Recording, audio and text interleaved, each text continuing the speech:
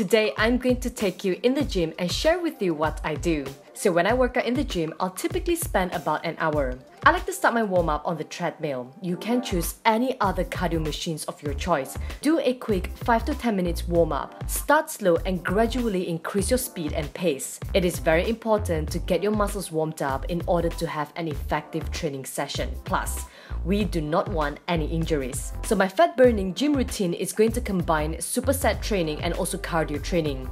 It is the most efficient and fastest way to burn fat and build lean muscles. Once I'm all warmed up, I'm going to start at the strength training area. For the first circuit, I'm going to combine goblet squat with in and out jumps.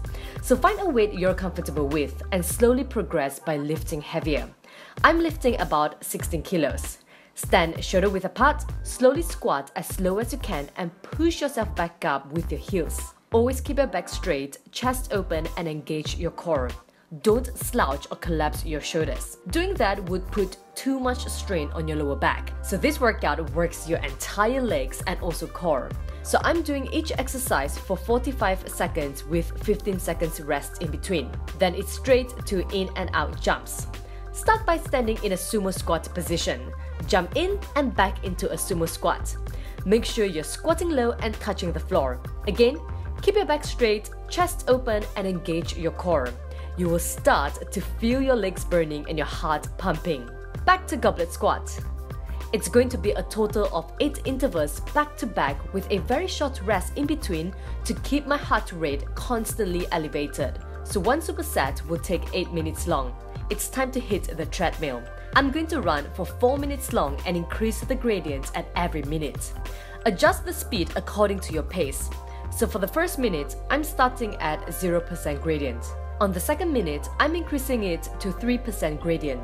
You can either maintain your current speed, which will force your legs to work a lot harder, or decrease the speed very slightly. On the third minute, increase by another 3% more to 6% gradient. I'm going to reduce my speed slightly. This increase of gradient is basically similar to running uphill. And on the final minute, let's bring it up to 9% gradient. It's the final minute. So keep running, keep pushing yourself, and don't stop until the very end. Woo! I'm going to catch a quick 1 minute breather, keep myself hydrated, and it's back to strength training. So I'm going to work on my chest and back. It's going to be a combination of bent over row and deadlift with push-up and twist. Grab a pair of dumbbells. Go for a moderately heavy weight. I would say between 6 to 10 kilos each. You want to really work your muscles, but at the same time, you're able to maintain the workout for 4 sets. Stand shoulder width apart, keep your knees soft and bend slightly from your waist. Pull the dumbbells close to your belly and squeeze your back muscles. Then engage your core, straighten your body with a slight arch to work on your lower back muscles. Repeat for 45 seconds and it's straight to push-up and twist. So keep your palms shoulder width apart in line with your chests. Lower your body, push yourself back up and twist to the right. Repeat and twist to the left. The twisting motion will engage your core to keep you balanced. So do this for 45 seconds, rest for 15 seconds in between, and repeat the 2 exercises back to back for a total of 8 intervals. It's time to get back onto the treadmill. This time, I'm going to do speed interval running. So I'm starting the first minute by sprinting at my fastest speed. Remember to pace your breathing to help you run faster and longer. Then bring the speed down to either a slow jog or walk and recover on the second minute. Take this minute to really catch your breath, breathe deeply, and bring your heart rate down slightly. On the third minute, I'm increasing the speed back into sprinting. Feel the burn, feel your heart rate pumping, focus on your goal and keep running. Now let's bring the speed down again on the final minute and slowly recover. For the third superset, I'm going to work on my shoulders and arms. It's a combination of bicep curls to shoulder press and bench dips. Grab a pair of lightweight dumbbells, I would say between 3 to 5 kilos each, and lift heavier as you progress. Curl up, engage your biceps, twist and press the weights up to work on your shoulders. Keep your posture upright and avoid swaying your body. Don't rush the movements. Break the moves down and you'll be working your muscles even more. So let's do that for 45 seconds and rest.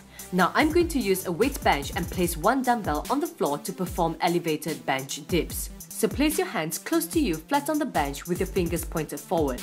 Lower your body down slowly until your elbows are 90 degrees. Breathe out as you push yourself back up. Remember to always keep your elbows close to your side, and as you lower yourself, your body should always stay close to the bench. So I'm having both feet elevated to increase the difficulty of the workout. You can start by placing both feet on the ground and keep your knees slightly bended. That's one set done. 3 more to go. If you struggle towards the last few reps, use your body weight momentum to help you push the dumbbells up. It's good to struggle towards the last few reps. This means you have really pushed your muscles to their best efforts. If it's too easy, it means your weights are too light. It's time to hit the treadmill for another 4 minutes. I'm going to repeat incline interval running. Even if I'm running at a slower pace, incline running is a lot tougher. It activates more muscles, which also means more calories being burned.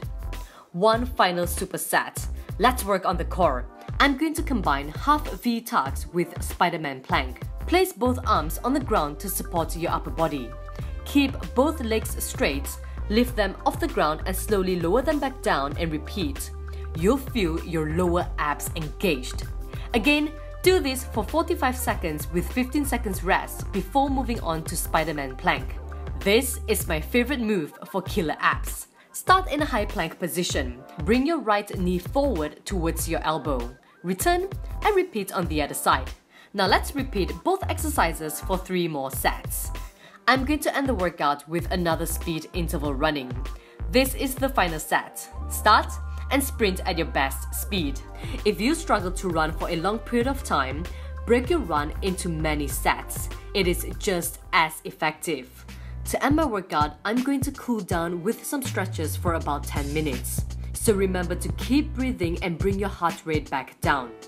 Now that's a solid 1-hour workout. Don't feel intimidated by the weights. I want you to take this workout to the gym and add this into your routine. For best result, do this 2 to 3 times weekly on alternate days. So be sure to take pictures of yourself in the gym and tag me at Joanna Official.